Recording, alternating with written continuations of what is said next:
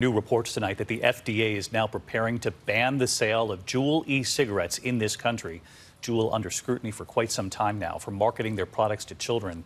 The Wall Street Journal first reporting that this ban is coming, and here's ABC's Ariel Reshef.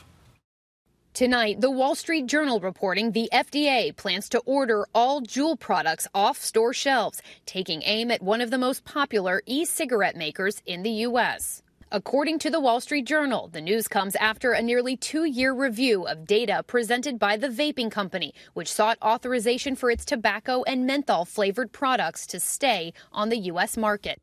In September, the FDA banned the sale of nearly 950,000 lesser-known vape products, but delayed its decision on Juul. For years, Juul has been accused of marketing its nicotine-filled vape products to teens, using fruity and sweet-smelling flavors. The company pulled its candy and dessert-flavored products from stores in 2019. Still, despite efforts to regulate the vaping industry, a recent CDC survey found that about 1 in every 35 middle schoolers and 1 in every 9 high school students said they had used an e-cigarette in the last 30 days. If the FDA does ban these products, we're going to see a significant drop in users immediately.